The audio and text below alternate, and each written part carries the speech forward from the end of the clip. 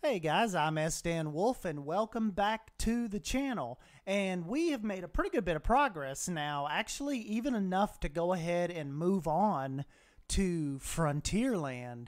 I've basically, because we know in the real Walt Disney World, at the Frontierland and Adventureland, their backstages, their buildings essentially like share this spine right here. So, and then of course, down here on kind of like at the entrance of Adventureland, the way these buildings kind of work their way over, kind of like where the new Club 33 is going to be, actually kind of ties into Liberty Square a little bit. But as far as our build goes, yeah, that whole spine that I'm talking about works out really well for splitting Adventureland over here and Frontierland over here. Now, a couple little things did kind of get mixed up. You remember in Adventureland Part 2, we were talking about how my layout got a little messed up as far as like up here. Where Zanzibar Trading Company is, and then you kind of make the turn over to what would be the whole bazaar type marketplace area, and the island refreshments here where you would get your little Dole Whips. This would actually be the pass through into Frontierland, and that is where Country Bear Jamboree would actually sit. But the way my layout worked, and like I said, kind of making this kind of central little hub here, this spine a little too long, probably made the Skipper Canteen a little too long, messed up on that a little bit, just kind of made it too big. Everything just kind of got, yeah, it got too long through here. So that little pass-through area, I've essentially made it just like a little backstage area down here with extra props and camera equipment and stuff like that. But nonetheless, a lot of you guys say, or have been saying, it is kind of cool that I've kind of had to put my own little spin on it, especially as far as kind of the turning the corner of the whole Caribbean area back here. Kind of had to be changed. A little bit of it kind of had to be customized, and we've got our other little entrance here to Frontierland. And one thing I know, those trees are a little low. One thing I know you guys probably noticed right when we first come into the map is I was actually able to import in some of Andre's Smart's Splash Mountain. So yeah, was brought in his track layout and his little roof piece and some of his supports, and then kind of just went in and did all the terraforming around it. So we didn't end up having to skip Splash Mountain. So I thought that was pretty cool the way that turned out and his models. So definitely big shout out to him. Just putting that on the workshop, and definitely by far one of the more advanced Splash Country and believable Splash Country models that I saw on there, and that's kind of why I picked it. Just did an absolutely incredible job on that.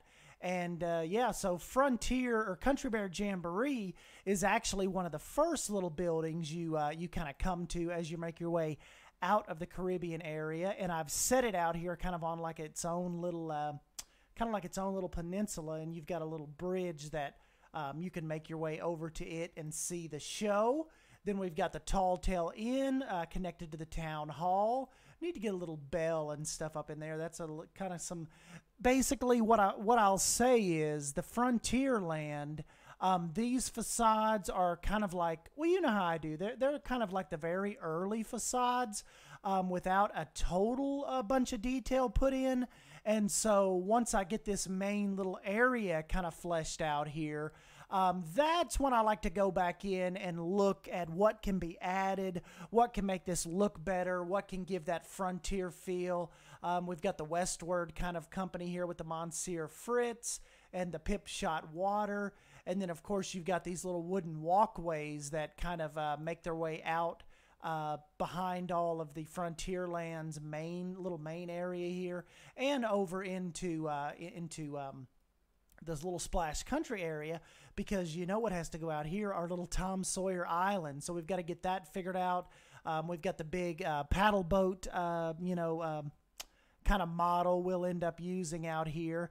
And then it's really the Frontierland, probably by the next time you see it, it will be mostly done, with the exception of Big Thunder Mountain. So we kind of need to make the decision of, do we try to recreate Big Thunder Mountain, or should I do my own?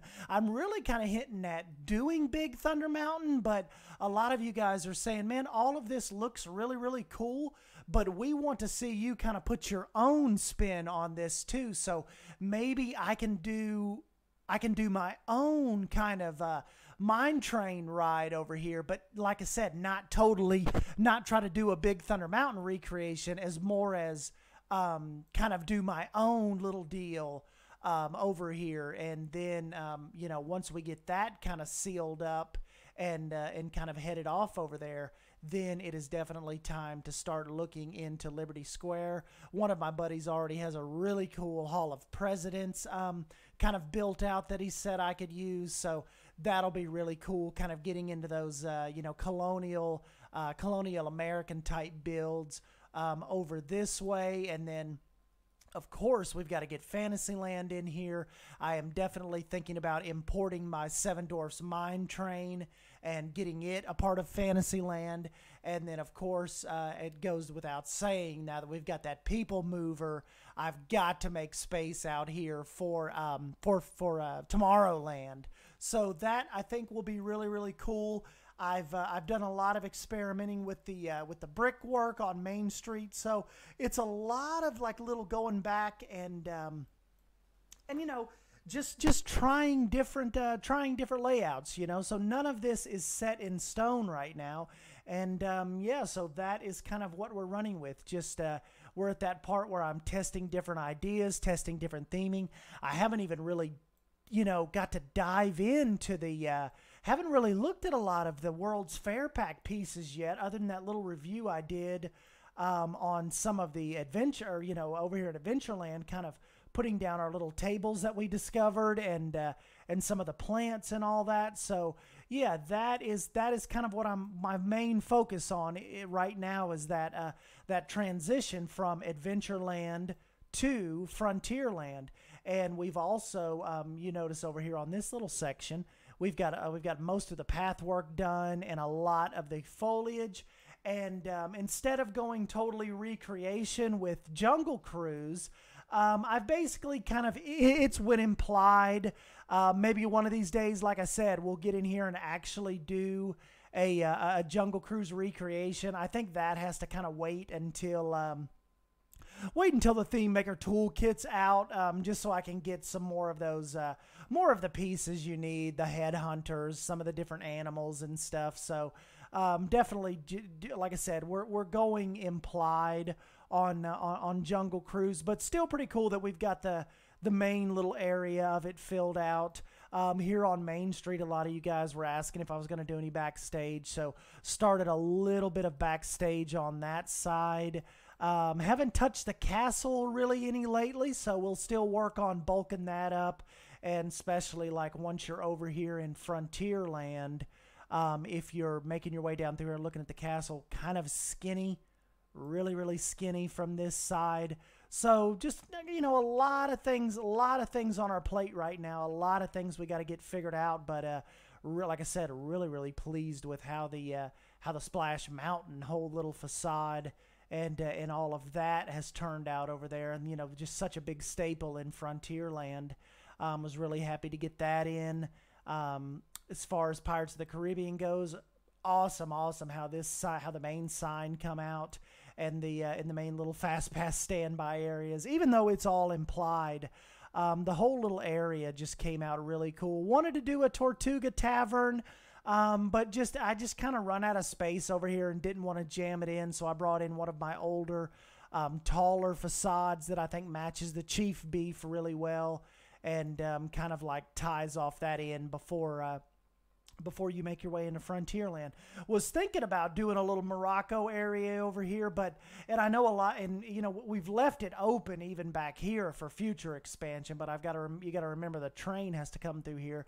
A lot of you guys are saying, man, you know, you can go into the scenario editor and bust out these these perimeters and give you a little more room, but kind of constricting myself to that side of the map, I think, has really helped this build, and it's kind of forced me to, just to figure out different options and a whole different layout over here. So anyways, like I said, guys, I'm really, really excited how this is going. It's going to be really fun to get in here and start doing the Liberty Square layout, and the whole front of this park is absolutely going to start taking shape. And like I said, I am having a blast building this, and you know, just kind of shooting around into Google Maps and down to street level, and kind of just putting all this together has been really, really fun. Kind of mixing in my stuff with their stuff, and you know, that Disney charm. So anyways, guys, like always, I'll leave you. Let's start a conversation down below in the comments section on your thoughts on Frontierland and how all of that's fleshing out, and of course your ideas on kind of like maybe me starting a custom Big Thunder Mountain. And of course we'll start on Tom Sawyer Island, and we will get all of that going. But anyways, guys, yeah, like I said, let me know your thoughts down below. I'm Sdanwolf. Thanks for stopping by and hanging out with me, and I will catch you in the next video. Thank you. See you guys.